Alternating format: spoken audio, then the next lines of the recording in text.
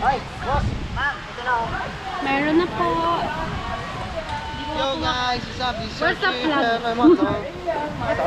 I'm with Cherise and Ang Bernadette. yung kapatid niya is nandun na. Dito nga pala kami ngayon sa Boracay. Papalipas ng oras dahil stress na daw siya sa work. So, stress ka ba sa work? Tingin ka, hindi naman ano. Secret. Sino kami sa'yo? Panig. Ano nga pala, ngayon tamang tambay lang dito sa tamang tambay lang kami, pero bukas kasi yung main activity namin, which is yung island hopping. Tala kami sa D-Mall para bumili na makakain.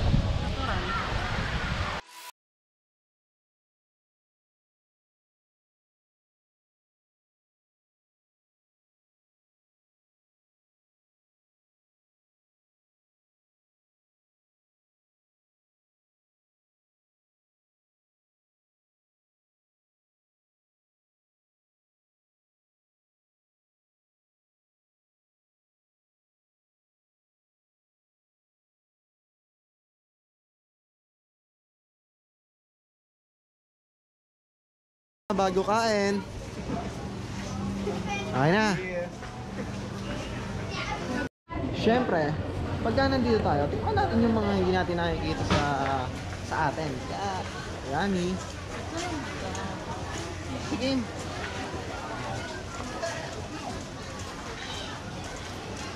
Bahang man ulit. Asang dahon. Sarap. Asang dahon. Bago nga. Ngayon.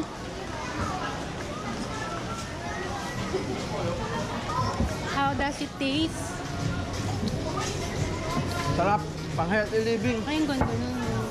Kami try natin umalan ng buffet kasi birthday ni Camille, yung kapatid ni Charis. So, hanap tayo ng buffet, tsaka testingin natin siyang bigyan ng cake kasi nga birthday niya. Oh, may field trip. May field trip yung mga Chinese. Chinese ba? Ano Korea? Saan naman mga Korean? Ito dapat mong tikman kasi yan, wala sa atin yan. Dito lang sa Boracay meron yan. Diyan tayo nag-lunch kanina. Sa Boracay mo lang makikita man yun.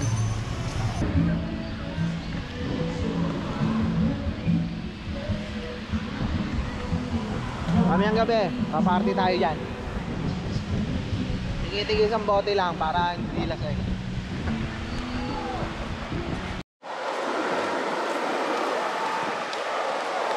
Yan nga mga chief, tapos na kami mamili. Pabalik na kami sa hotel. Nagpipicture-picture lang yung mga kasama ko. Ito. Ang picture.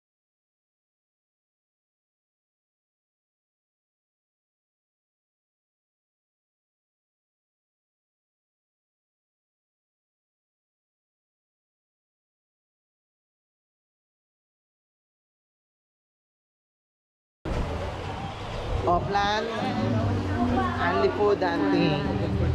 Nahanap nga pala kami ng ano. Sa dami na ba naman ng kainan dito? Imposible wala tayong makakita ng unlimited dito. Hi sir, Bob Girl, we're having party for tonight.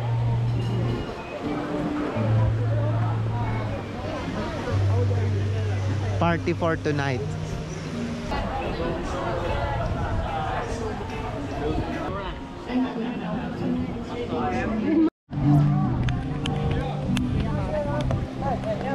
Papalan takbo guys. Umuulan dito sa Boracay, butya.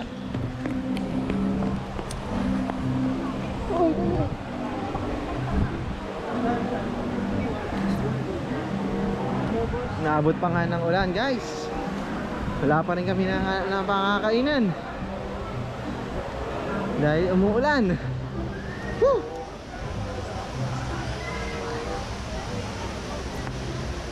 Ano yung mga kasama ko?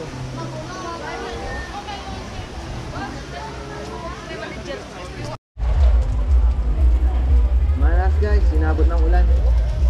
Kaya dito kami napadpad, bagong bago sa panlasa namin to. Tara, pasok lang tayo.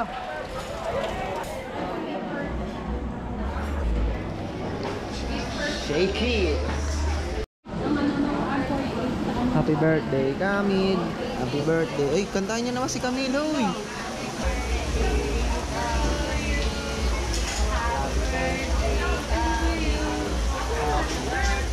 Happy birthday! Happy birthday to you! Good morning mga chief! Second day namin dito sa Boracay. So, ang activity namin ngayon is island hopping. Then, hinihintay muna namin yung susundo sa amin, yung tour guide namin para sa island hopping. See ya!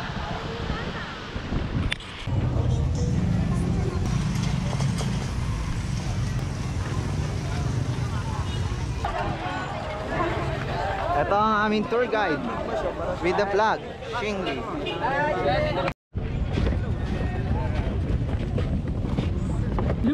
Hindi na kami nakalabas kagabi kasi Umulan. umulan eh. Okay lang. Pero ngayon, sobrang Kasi sikat. pagod naman tayo lahat. Sobrang sikat ng araw ngayon. Lalo kaninang At umaga. Napakagandang araw para mag-island hopping kasi mainit. Tsaka kaninang umaga, nag-try kaming lumabas para sa sunrise. Kaso, umulan din kaninang umaga eh. Buti ngayon tanghali, medyo uminit-init na. Sobrang init. Sobrang init naman ngayon. Na natin, yung mga pupunta natin, sana mag-enjoy tayo ngayong day. Parang activity na pala ito, man. So, yung mga kasama nga pala, dami naming kasama ito. Malapit ako. Lahat yung kasama namin. Nahihilo na ako. Let's go, let's go.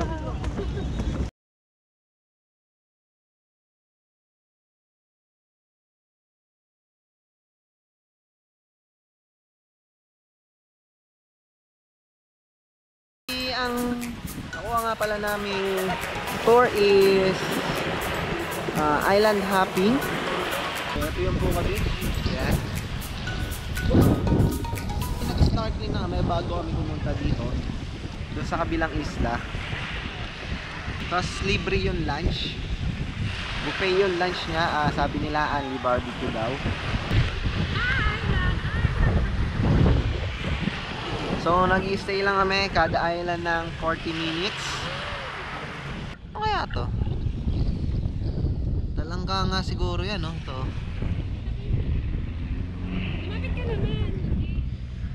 Hello my friend.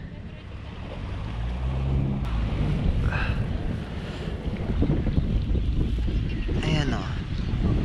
Yo!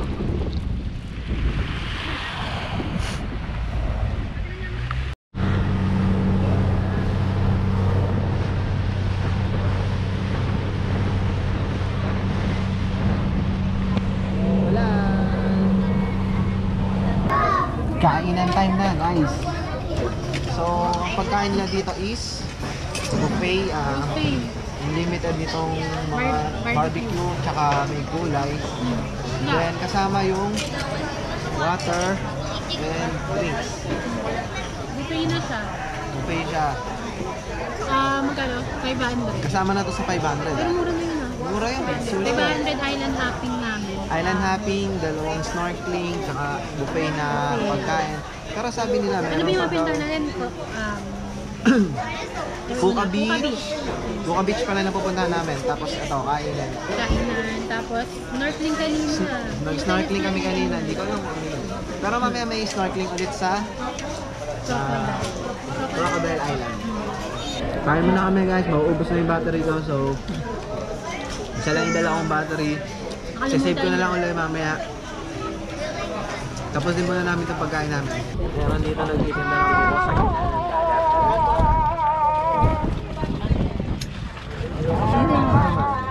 Kuya, magkano? 50? 50 daw.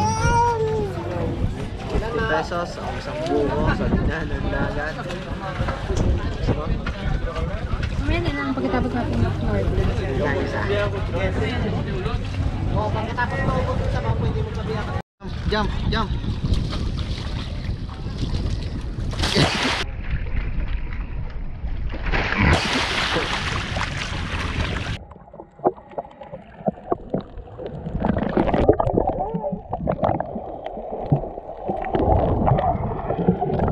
Pakita ko lang sa inyo yung Crocodile Island.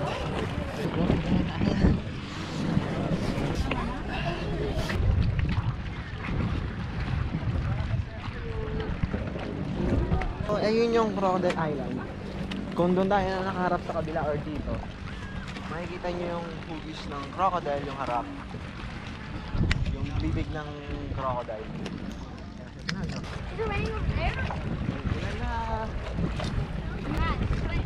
Ulan na dito sa aming pwesto.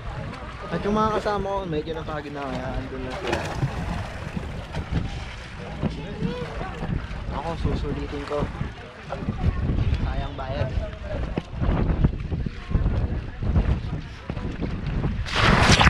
Yo mga chief! Tingnan nyo!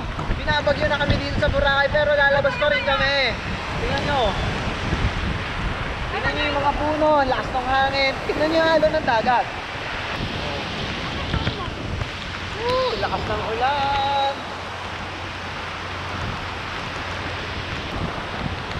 Wrong timing ba pagpunta natin dito? Minsan na tayo pumunta rito, makapagyo pa. Ligo muna tayo guys, sayang eh. Yung mga kasama ko, naliligo na oh. Baka magandang huli. Kaya okay na rin kahit hindi sobrang init, diba? Malamig yung panahon. Hinahampas na tayo ng mga alon. Sugurin ng mga alon. Okay, kalalabas na namin sa hotel. Umaambon pa rin. Tignan niyo yung kulay niya. Ako, walang pinagbago sa kulay ko. Hindi ka naman nag-swimming eh. Ang pinagtataka ko, sa lahat ng swimming ko, kahit sa beach, hindi ako nangitim kahit isang beses. Eto, tingnan mo, saglit lang kami sa labas kanina. Ano niyang kulay? Ngayon talaga ako makakulit. Bago kami maghanap ng pagkain is walk trip muna dito sa seashore. Dahil 6:07 PM pa lang naman. So, buhay na buhay pa rin ang mga beach dito. Ayun po yung mga tao. Marami pang tao. Sinusulit nila yung mga waves. Ano, lakas ng wave oh. Ang sarap kaya pag tumura to. Siguro bukas bibili na rin tayo ng pasalubong dahil last day na natin bukas. Mga keychain and kung ano-anong pagkain at mamamasyal tayo at mamamalengke sa D-Mall. Siyempre, D-Mall is yung sikat na parang mini-mart nila dito. Hindi yung mini-mart, parang mga Changi-Changi, mga ganyan. Pero marami din kainan. Hanap muna tayo ng mga kainan, tapos sunduin muna natin yung mga kasama natin. Then, see you guys!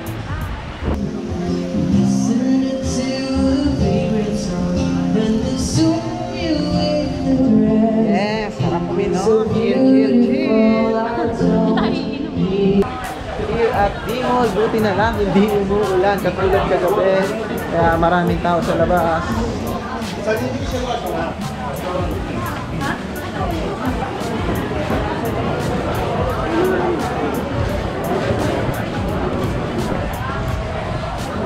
Sweet.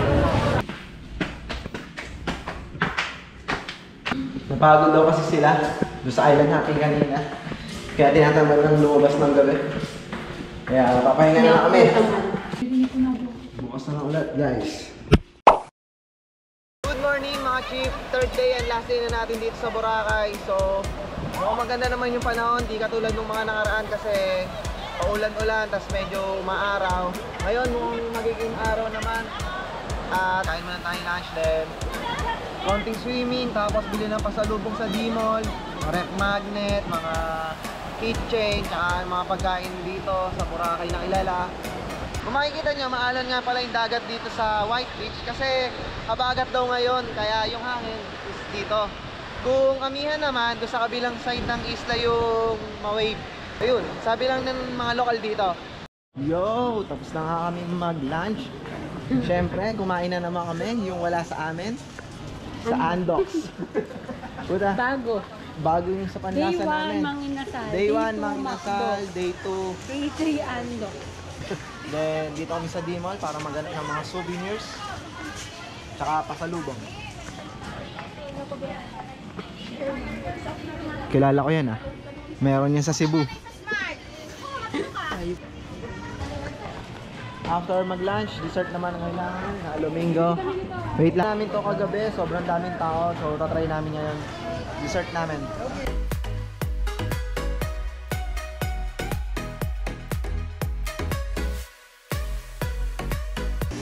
Lasa? Mango. Lasa mango? Ah, mango.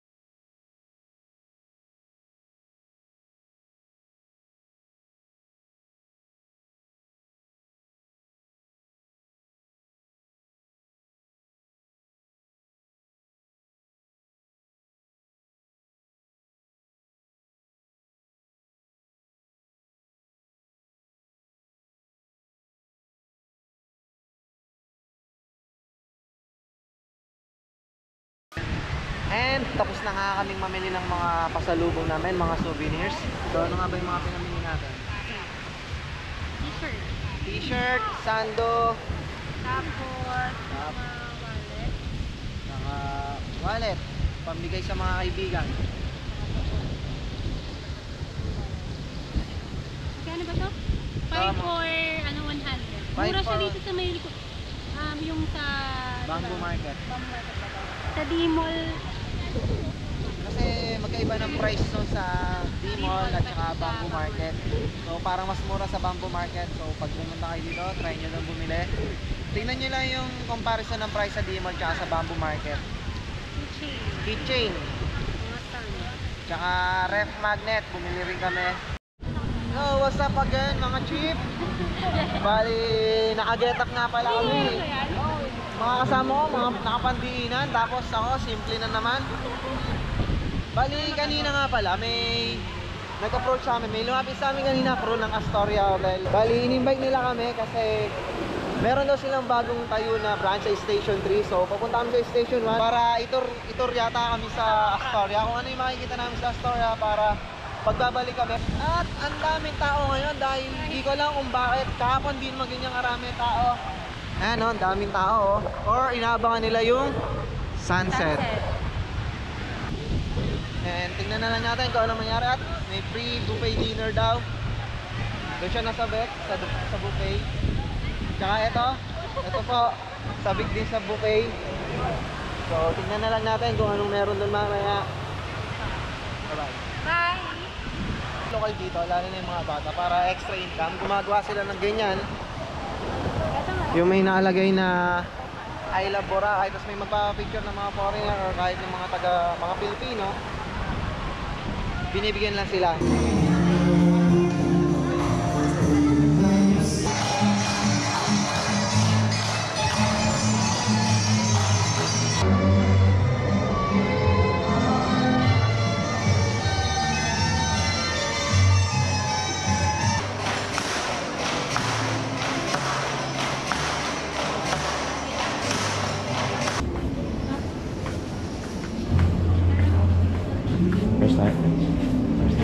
Sir, ano pang pangalan niya, sir? Mickey. Ayun nga pala, Sir Mickey. Tutur niya kami sa hotel nila, Astoria Hotel.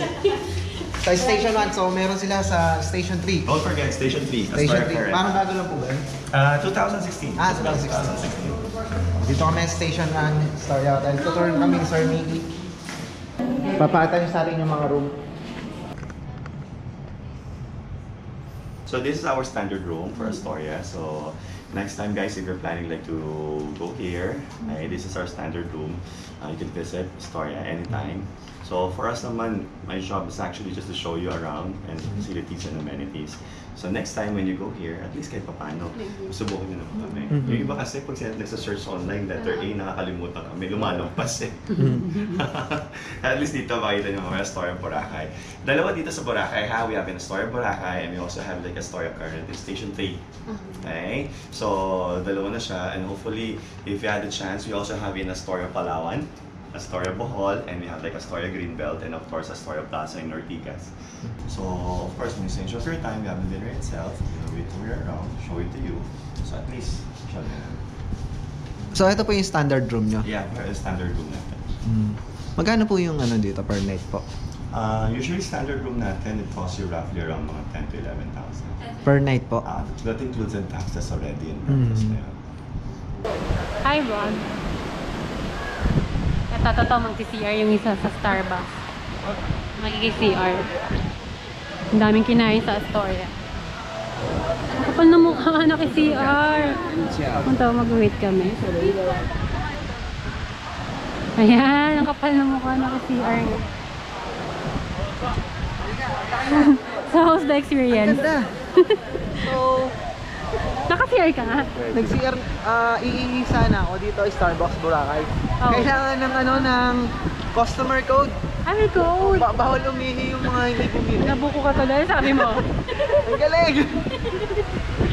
Nabisto ka. Tapos sinabi ko na order pa yung kasama mo. Sa Starbucks Boracay, business is good. Hindi, may ganyan din sa ano, sa restaurant ba tayo galing nun? Yun nga, ihi na ako, nakapasok na ako, akala ko makakaihi na ako. Pag akyat ko, tinulak ko yung pintuan. May code May talaga nakalagay doon. customer code. Baba tuloy ako. And tapos na nga kami sa Astoria Hotel. Na libre kaming buffet. Pero tinur niya kami, ano lang, standard room lang. So thanks to Sir Mickey ng Astoria Hotel. And thanks to Miss Jen for nga pala. finding us ni model. Salamat nga pala kay Miss Jen dahil siya yung lumapit sa amin kanina at nag-invite para makakita yung Astoria Hotel. Patapos na nga ang ating third day guys dito sa Boracay at lumalalim na ang gabi.